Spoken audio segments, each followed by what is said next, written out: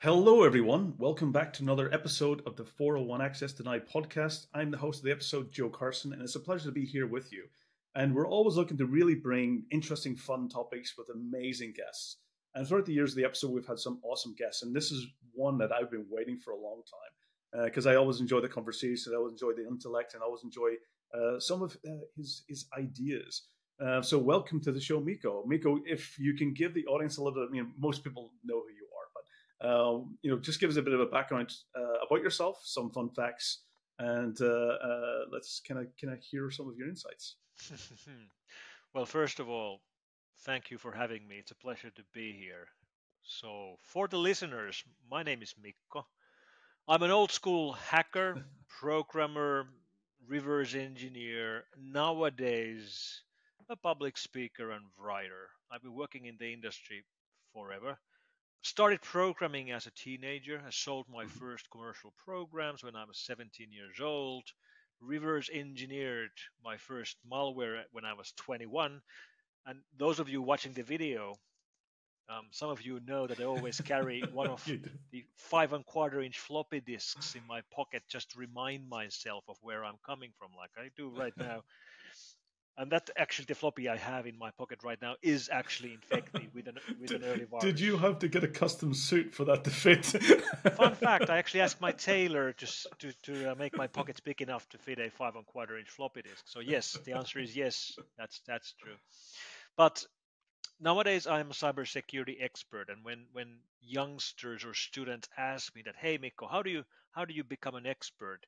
My answer is always the same. You pick a field, then you work in the field forever, and eventually Mhm. everybody will believe that you must be an expert because you've been doing it forever. And that's what I've been doing. I worked through the largest malware outbreaks Mhm. in history. I remember fighting the early boot sector virus episodes as Mhm. these were spreading Yep. around the world, like the Stone and the Michelangelos and forms, Mhm. all the way to first email worms to first web worms. I remember when Y2K was the huge Oh issue yes. 23 years ago, and then the internet revolution as it changed everything. For the last couple of years, I've been spending a lot of time Mhm. looking at the intersection of cybersecurity and artificial intelligence. Mhm. I write about this a lot. I had Wiley published my last book international. It's been translated to multiple languages. So I do a lot of educating both in conferences, but also a lot of Mhm. private briefings for Mhm. boards and leadership teams of companies of all sizes. Fantastic, absolutely. And then just kind of for the audience, your book is awesome. I really enjoyed it. We both are sitting with our copies, and I really it really provides a good background. And I enjoy some of your references in some of the older school types of viruses and malware. So You're um, getting old. That's what it I is. know, because when I start knowing, I mean, yeah, my career started back in the not as early as yours, my a little bit after. Was for me it was '93 was where I Mhm. still got it in the industry, but I wasn't then for me I wasn't dedicated to security. I was a system administrator, an operator who basically connected computers and did the whole Windows 3.1 to 95 migration, all of those fun times. Yeah. But when you're telling kind of the stories, it always reminds me of also where I came. And I think I do have your autograph on the punch Oh card, yeah. not even the floppy disk, but the punch cards. I actually always carry punch cards with me as well. So this is how Absolutely. I often show youngsters how we used to store information on paper before any of the floppies Configuration. were a That thing. was Yeah, that was the configuration file. So it that's was. that. And So. one thing about Windows 3, Mm, I just posted on X couple of mm, days ago when I found a piece of early source code I wrote 30 years ago, and this was a really fun mm. project. I had no recollection what it was until I looked at the documentation. But you remember before Windows we had MS-DOS, and in Yes, MS-DOS we had absolutely. these TSR programs. Remember what Mm-hmm. TSRs are? Terminate and stay TSR's. resident. Say it again. Is it Terminate and stay resident. The okay? programs you That's loaded. not on the top of mind. So I You, remember double space, and I remember because that's a double. TSR. That's a Yeah. TSR. So anything Okay. you load that runs in the background in MS-DOS, Mm-hmm. that's a TSR. Then when Windows started to become a thing, you would first boot up MS-DOS, and then from MS-DOS you would start up Windows. And Mm-hmm. TSRs like double space had hard time working underneath Windows. Mm-hmm. Um, And what we did, because we had an MS-DOS antivirus product at the time, I created this hack where a TSR would detect that Windows is booting, and it would change operation and became it would survive Windows booting up and then continue running inside Windows as a VXD. That's a virtual device driver Yep. for Windows 3.1 or 3.11. A massive hack, but it worked. And the end result was that when you booted up your system, it would scan floppies automatically when you used them to detect boot sector viruses. And if you boot it into Windows, it would still do the same thing. It would be able to prevent you from getting infected as you were using floppies. Really, like low-level programming, assembly for That's Windows impressive. 3.11. But Yeah. I'm glad I had the experience, and I'm really glad I don't have to do it anymore. Yeah. Anyone who I always admire anyone who's getting into the driver side of development, because that is a very it's a very focused and dedicated area. It's because I worked a lot in the virtualization side and had to deal with a lot of those filter drivers that had the different altitudes of where they load and where you're allowed to load. So. And I think we've already lost like 50% of the listeners. Yeah. So, no, I think they love history lessons. That's for sure. So let's get one of the big things I wanted to ask you about is for this year, in the past year, a lot's been happening. We always see the trends, the ups and downs, and technology evolving, defenses evolving, the attacks and threats evolving.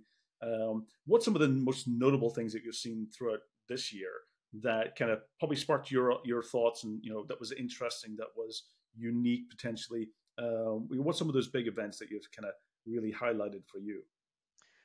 October 2023, we didn't celebrate, but we did have the 10th anniversary of Bitcoin-enabled ransomware.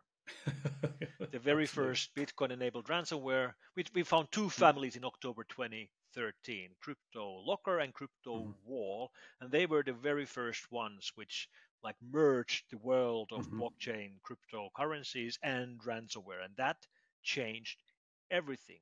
And if you look at the last 10 years, ransomware has been the big success story for the online criminals. When you look at the so-called cybercrime unicorns or the big five ransomware gangs, the amount of money they're making is massive, and we saw that, and we saw examples of that multiple times during 2023. I think the biggest case, or the biggest headlines at least, were the attack by the Alpha Gang against MGM Grand or MGM Resorts. So that includes many of the Las Vegas hotels the hackers stay at when they are in there for Black Hat and DEF CON. I was staying in MGM Grand just last August for Black Hat, so I think they gained access to my stay data.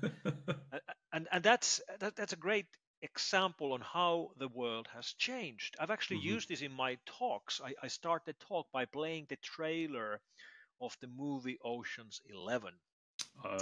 So you have George Clooney, Brad Pitt, Matt Damon, this ragtag gang of gentlemen criminals who have this gang which breaks into the vault of Bellagio and steals tens of millions in cash. And then I point out to the audience that, hey, just recently we had exactly the same casinos, MGM Grand, Bellagio, being targeted by criminals trying to steal tens of millions of dollars, except they were nowhere near the casinos. This is completely virtual.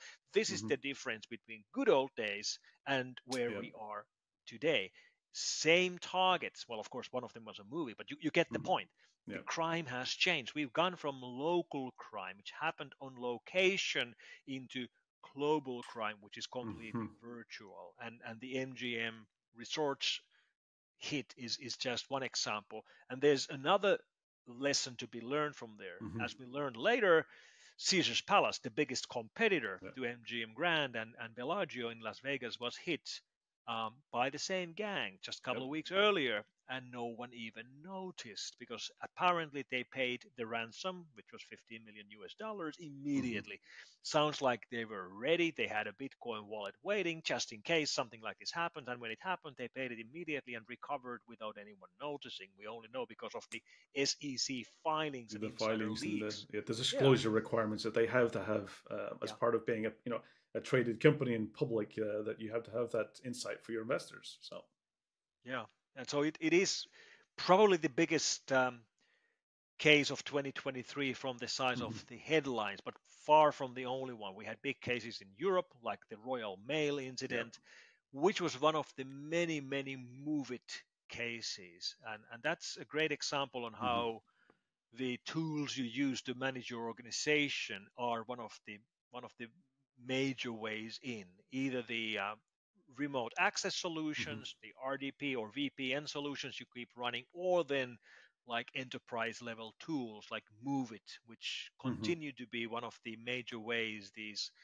initial access brokers find ways into the targets, which they then sell to groups like Clop, Lockbit, and Alpha, which Yeah. do the actual ransomware deployment once they have access to the internal networks. Absolutely. And one of the things you were seeing is that, to your point from if you're using that reference from Ocean's 11 is really important because you get into is that that's a group of people working together, all with their own unique, very specialized skills. Hmm. And when we look at the criminal gangs, they are built of the same, even though they're not in the same location. Sometimes they don't even know each other. They're Hmm. basically having their set of skills that they basically apply to that supply chain of criminal production line, whether it's they're stealing credentials and then selling it, whether it's creating a piece of malware, a piece of a variant of ransomware, and then making it available to another. And then ultimately, you get the one who basically puts the one who puts all those pieces together and then weaponizes it and uses it. And that really kind of makes it difficult because you have those people that specialized and they're really good at what they do. Sometimes, for organizations, it's very difficult to defend against those types of techniques.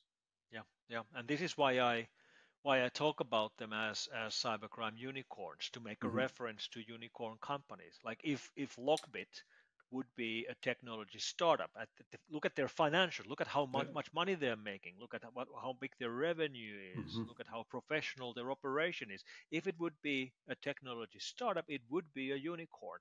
So these guys Yeah. are serious, and the thing that always blows people's minds when I point it out is that these gangs do branding. They Yeah. have names and logos and sites. And the branding reminds me of real world organized crime gangs, Mm-hmm. especially gangs like motorcycle gangs like Yeah. Bandidos or Hells Mm-hmm. Angels. They do branding as well. They have very Yeah. recognizable brands and logos, and they need a recognized brand because they need a scary brand that everybody respects. Like Yep. you know that you don't fool around with Hells Angels. They're Yeah. serious stuff. Same thing with Clop, Lockbit, or RansomX or Black Pasta. Imagine coming to the office Mm-hmm. Monday morning to realize that hey, we've been hit by ransomware. Oh my god! And then, oh my Mm-hmm. god, it's Clop. Oh Yeah. my god, it's Alpha because if you You work have an in the field, association, and you then know it's going to be bad. yeah, and then they also have they want to also have the reputation of if when you pay you recover. They also Sure. want to make that association that if it's basically just random, you don't really know who you're dealing with.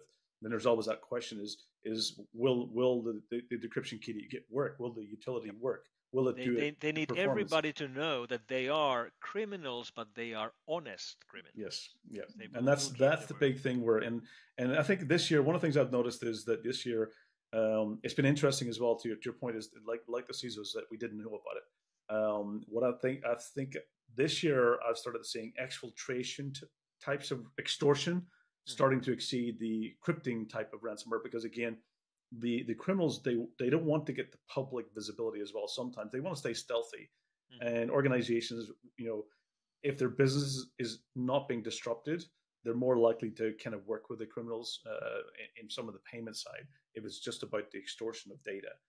So Yeah. there is some techniques that I have seen kind of starting to evolve this year. But of course, the ones that we hear about, the big ones, are always the encryption based ones where the businesses come to a complete stop. Yeah, and very big part of them are very Mm. public. Yeah. One thing I always say to companies that I talk about is to go to these sites, go and Mm-hmm. visit Lockbit website or Clop or any of these Yeah. gangs, and just scroll around.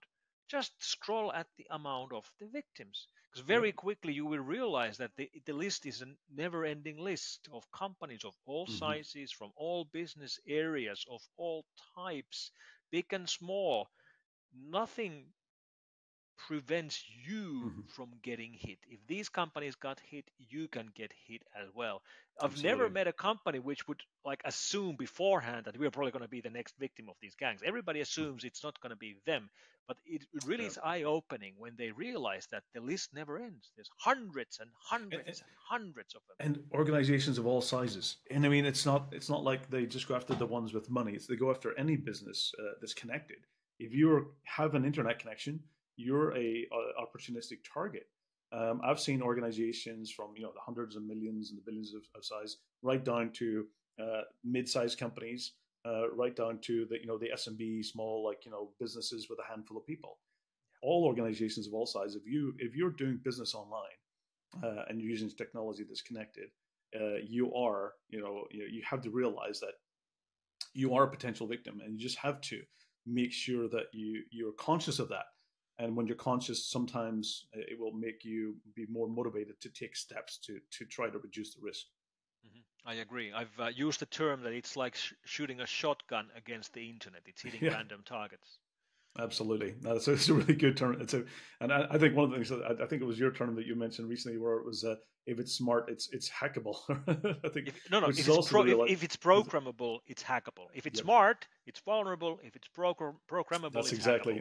exactly exactly. It's a good clarification there. So what other things have you seen this year? Have the techniques changed? Are they kind of doing some? I mean, we have seen social engineering Hmm. kind of Hmm. on the uptick because, of course, that's the techniques that's trying to abuse humans to get around things like 2FA and MFA. Yeah. So there has been social engineering and phishing techniques. What techniques are they changing significantly, or are they just going through the same steps? Mostly the same, but of course we've seen some variation. Late Hmm. last year, we started seeing some of these MFA exhaustion attacks or fatigue Hmm. attacks, Yeah. trying to get people to approve multi-factor authentication simply by flooding them or Hmm. having pre-texting attacks where they portray themselves to be the tech support team and say that Yeah. there's a problem with our two-factor authentication. I'll turn it off. Just give me the last code, and Hmm. I'll turn it off. And people fall for these. So when security gets better, the attackers figure ways around it. Hmm. This has always been the game, and it will continue to be the game. We're just trying to throw more and more hurdles against the Hmm. attackers, but I don't see this game going away anytime soon. One case we should talk about, which is unusual and abnormal, is a case right here in Finland, which is where Hmm. I am, which is the Vastaamo incident, because Absolutely. that's such a It's highly unusual case. and it's a sad one as well, because it's one of those situations where it's the type of data which has a long lasting impact on the victims. Yep, it is very And true.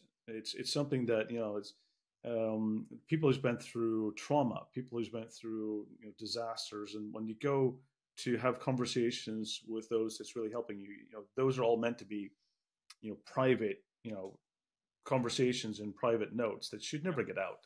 yep. So And for that's those one of of those you of cases. the Yeah. people who don't know the case, this is a hack of a private psychotherapy Hmm. center in Finland with 31,980 patient records getting exposed, and those patient records had a full list of the sessions with between Hmm. therapists and their patients. And this is the kind of health data that Yeah. stays explosive for 100 years, Yeah. because this is people discussing with the most private things about their bosses, their spouses, and Hmm. their children, and all of this needs to be kept secret as long as anyone mentioned is alive, and that means 100 years. Yeah. And I don't really think we've really, as a society or even us technologists, have Hmm. realized what a challenge it is to keep data, like medical data like this, accessible, encrypted, Hmm. secured, and backed up for a goddamn 100 years. It's a huge challenge. And here we have the prime example of what can happen when we fail. Hmm. Now, one of the things which makes the Vastaamo, that's the name of the company, the Yeah. Vastaamo case, unusual is that the company actually went bankrupt. They Yeah. actually folded pretty much immediately after all of this Hmm. became public. And that's rare. I mean, we only have a handful of cases. Been keeping tabs on this. I think I Yeah. have like 50 documented bankruptcies from all over the world over Yeah. my career for 30 years. which Yep. is remarkably small number. This is what I always Hmm. tell companies when I do briefings to leadership teams. I tell them that, even if you get hacked real bad, your company will be fine. You will Yeah. recover. Even your stock valuation will recover. It Your actually company, even within 2 weeks, typically, typically surprisingly on fast. average, it's usually up. It recovers within 2 weeks, and sometimes even better than it was before the True, breach. So, true. However, what I also tell the leadership team is that your company will survive, but you will not. Like the company will recover, but the CISO will get fired, the yes. CIO will get fired, the CTO will get fired, the CFO might get fired, the Hmm. CEO might get fired. This is how I motivate them to listen to me. That your Yeah. company will be fine, but you won't be fine. And it's even However, moving into, when you're talking about that, is even the liability when we look at the SolarWinds case oh yeah, and the SEC now doing the criminal case filing. This is where it's not just about you losing your job, but you could be personal liable from a financial impact, especially if you're a public traded company.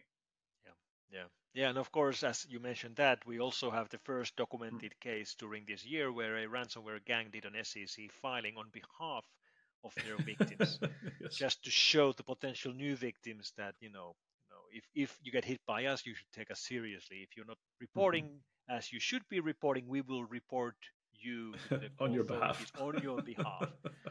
So yeah, it's like a triple Yeah. extortion. First, you get extorted for encrypting your data, then for leaking your data, and then for failing to report to SEC or the local Yeah. authority, whatever it might be. Yeah, absolutely. So we continue with the Vastaamo, like the records and stuff. One of the significant things this year is the person who was behind that eventually was caught. Was it in Mhm. Spain? I think it was In France, actually, yeah. France. Although So yeah. he has been living in multiple different countries Mm. in and outside of Europe, but he is a Finnish guy, well-known figure Hmm. in this area. Has been tried, I believe, twice before for different hacking Hmm. purposes. Was a member of the Lizard Squad, which you might remember from Yes. 6 years ago. Um, he hasn't been found guilty yet, so Hmm. this is still It's all an alleged. ongoing But criminal case, and yeah. but he seems very likely to be the right guy. I was part of the investigation early on. I had Hmm. some leaks myself linking him to the case, and now that the police investigation has become public, which is by the way Hmm. 2,200 pages of police reports. I've now read through 1,700 pages. I still have 500 pages to read. There's tons of things linking him to the case. For example, one of the virtual servers that actually had a copy of Hmm. the stolen SQL database of the psychotherapy center was sitting on a server which was paid by the personal credit card of the Hmm. alleged hacker, and multiple other things linking him to the case. So I hope he gets sentenced and goes to jail. That's Yeah, that's and that's where these it is. and unfortunately these situations are sometimes very rare because a lot of the criminal activities you mentioned, that it's cross border. Yep. They're in other countries, and in a lot of cases they are in countries where there's no extradition treaties, or even that those countries don't have laws that even Mhm. consider these as crimes. And in this Um, case, he wouldn't have been caught unless he wouldn't have made a programming mistake. mhm, Actually, getting the syntax of the tar command wrong as he was mhm. writing a cron job script for his Linux server. So what he was actually doing during Mhm, the early stages of the blackmailing case was that he tried to blackmail the psychotherapy center to pay him mhm, around 400,000 euros in exchange of the mhm, patient database. When that didn't work out, he was then starting to publish patient records on a mhm, Tor site. So he set up a Tor website running on Tor on a Tor server, mhm, where he would initially manually publish 100 patient records a day. After a couple of days, he got tired of doing it manually, so he did a cron job which would run every night at 3 uh, a.m., pick mhm, 100 random text files, each text file, or one text file per victim, and put them on the Tor site. The mistake he made was that when you set the working directory in the mhm. tar command, the commands you do on the command line after the change directory command are done in different folder than before it. So he simply got the syntax wrong, which is really easy to do with tar. He test drove the script he wrote, which worked fine because he happened to be running it from the folder where the files were. But then when he put it as a cron job, it runs as root, which means You tar was get now taking files from the root's home directory. And so then you get the full path. Yeah. that's right.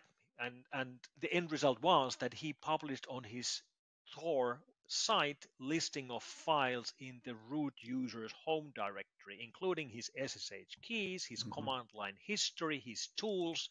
And this is how police got lucky and Yeah. actually found the guy. If he wouldn't have done that mistake, we probably would be still searching.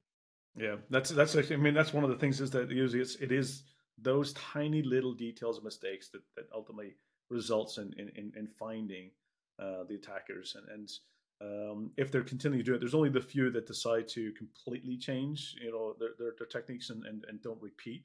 But yeah, it's good to hear at least some of those cases do come to conclusion at some point, because that one is, it is devastating, and I couldn't think about how the victims of that will continue. Thankfully, this is rare. I only Yeah, know of 3 other cases anywhere in the world where patient data would have been used to blackmail patients themselves. Because yeah, as the yeah. Which thing I went think on, was the other one was in Australia, which was the Medibank. Medibank. Yeah, that was the Yeah, other one where they targeted because Medibank wouldn't pay up, they target the victims, yeah, yeah. which then you get into those situations as well. What else? I mean, in other areas as well, how much of the supply chain is also being impacted this year? Is Yeah. that something that you're continually seeing? Are attackers looking to, to let's say accelerate the ability to target victims, by targeting suppliers where it allows them access to more organizations? Is that still being a trend and something that a technique?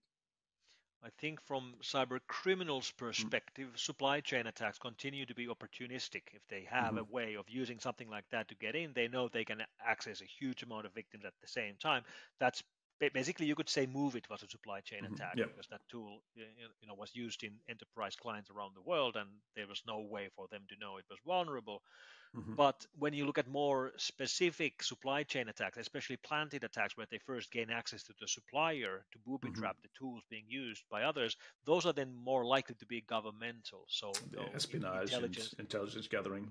exactly. That's Yeah. very clever way of gaining access to the place where you need to be gaining access to, and you can figure out what kind of tools you would like to booby trap, Mm-hmm. which would then presumably be used by the kind of targets you're interested in. And that continues to be, really, really problematic. How do you Mm-hmm. make sure that the things you are running inside your organization are really audited properly, Yeah. especially if you're faced with a nation state as someone who wants to attack against you? Yeah. It's very, very tough. You're So the just best, hoping that the motives are never never acted upon, because ultimately yes. that's the result is that, And from my point of view, there really is no way of completely preventing this. So the mm-hmm. best shot you have is to have enough capability to detect when you get hit. Yep. So have enough anomaly detection, Mm-hmm. have the capability of realizing that something weird is happening in your networks, and be able to raise an alarm. So if you Mm-hmm. can't stop it, then the next best thing is to Yeah. realize you have been hacked, so you can respond immediately. Yeah, I think the big area as well is having that balance between being able to detect and then respond effectively. Not all responses are equal, and sometimes they're not all trained and simulated. So the last thing you want to be doing is in an active scenario. So sometimes make how you respond and what your recovery, strategy is as well. One thing is all as with the big trend this year has been around artificial intelligence and AI, Sure. and the big buzzword and the trends, and we've seen this hype kind of throughout the industry. We always see these kind of like massive terms and trends. We've had zero trust, we've had Mhm. quantum and blockchain and many other and cryptocurrencies, and now the latest trend is around AI. Is it something I mean, are criminals using it to their advantage? Is it something that we're seeing used more in attacks? And what's your thought around AI in the industry today?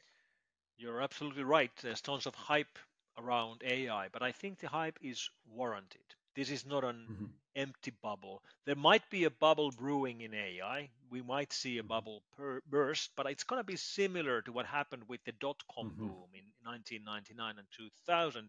Sure, we had a huge amount of oversized expectations and the bubble bursted, but if you look at the promises people were being given in the end of 1999 about how internet is going to change the world, all of that became true.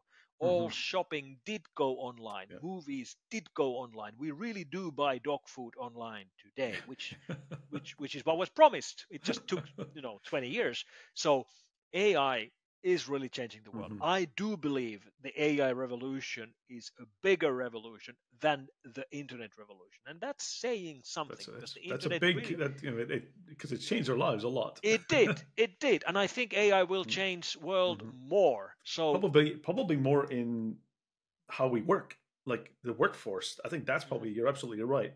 We don't think about just as our society. I think it changes employment, yeah. the way employment happens in the future. So you're absolutely. I think you're spot on there.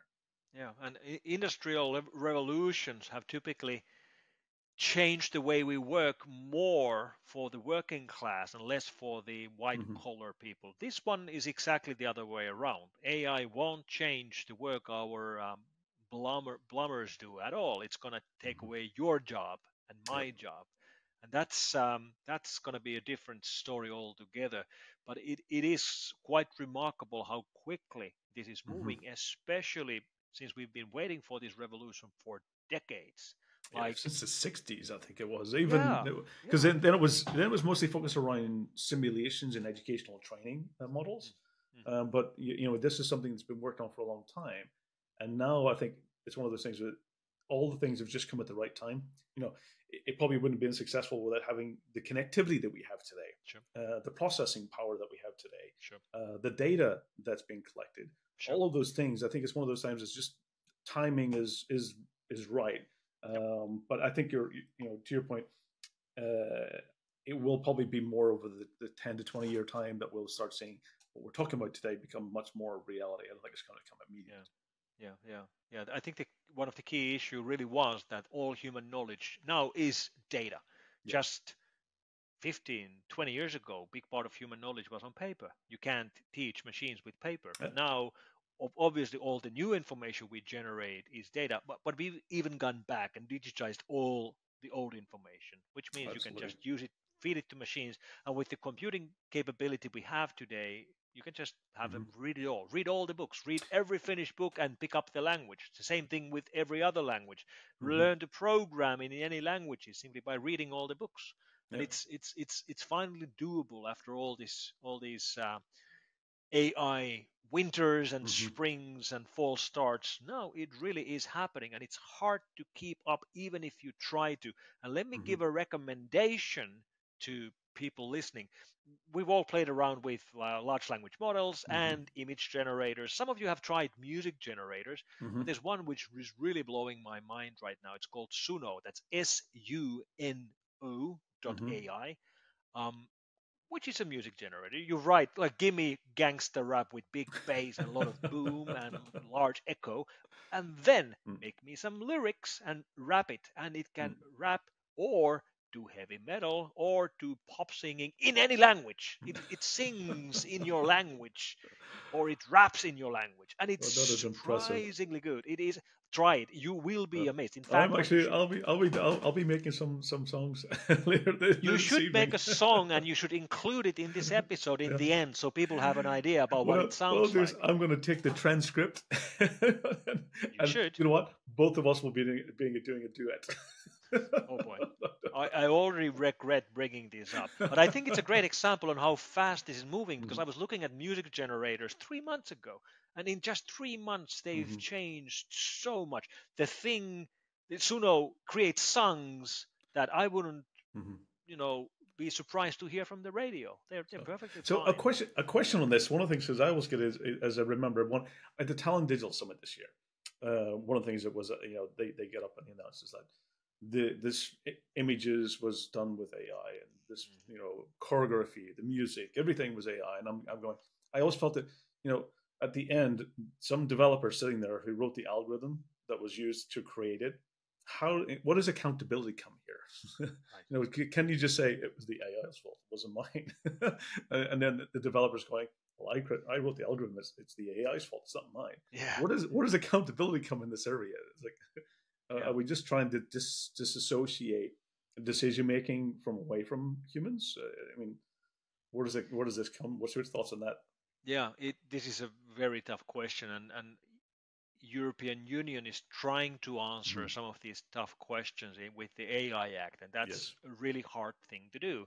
AI Act is trying to solve tons of different problems related to Mm-hmm. AI in general, including copyright, trademark, safety, Mm-hmm. security, and the responsibility question.